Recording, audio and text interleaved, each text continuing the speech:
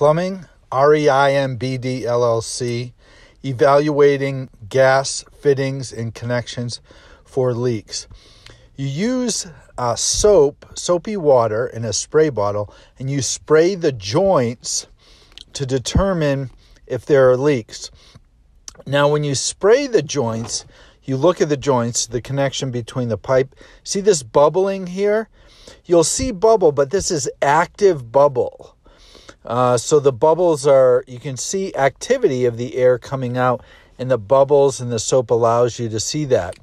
Now, when you use soapy water, you're going to get bubbles anyway, but the question is there air moving through those bubbles? So this is thread sealant.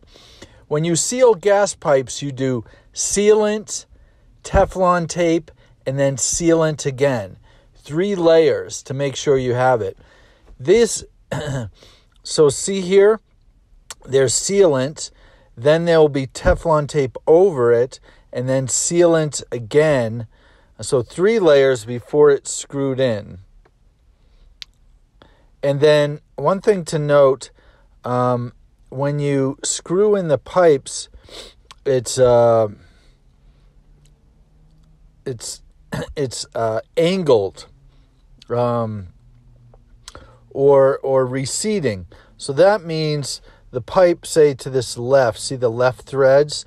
That diameter is a little bit smaller than over to the right. So the fitting, the threaded part, gets bigger and bigger, so it becomes harder and harder to screw in.